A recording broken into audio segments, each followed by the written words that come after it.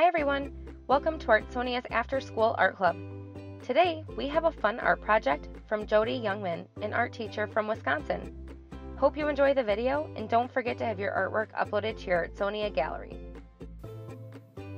Hi, my name is Jody Youngman and I have been an art teacher for 15 years, teaching elementary, kindergarten through 5th or 6th grade. And today we are going to learn how to make a Dreamcatcher. Dreamcatchers are a craft that is used with some tribes of Native Americans, and they believe that the Dreamcatchers will catch the bad dreams and let the good dreams through so that the person that's sleeping will only get good dreams. In the morning, the sun rays burn up the bad dreams so they're no longer there, so they cannot haunt the dreamer. They are a beautiful craft, and here are the things you will need as you start your project.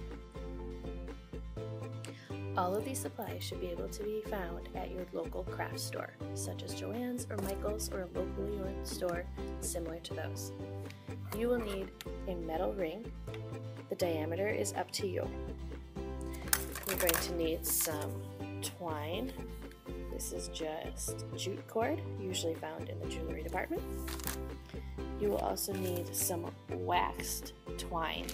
Super important that it's waxed because this is how it's going to stick when you're making the actual web of the Dreamcatcher. You'll also need a clothespin to hold the twine to the hoop while the glue is drying, some feathers, whatever color you want, and some pony beads, also whatever color you want.